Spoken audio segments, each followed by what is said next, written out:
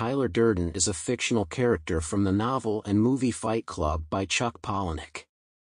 He is the alter ego of the main character, who remains unnamed in the novel and is played by Brad Pitt in the movie. Tyler Durden is a charismatic, anarchic, and nihilistic figure who becomes the leader of an underground fight club that eventually evolves into a larger subversive movement. He challenges the consumerist and materialistic values of modern society and advocates for a return to primal and authentic human experiences. Durden's character is known for his iconic rules of Fight Club, including the famous "The first rule of Fight Club is, you do not talk about Fight Club." He is a complex and enigmatic figure who represents a critique of contemporary culture and a call for radical change.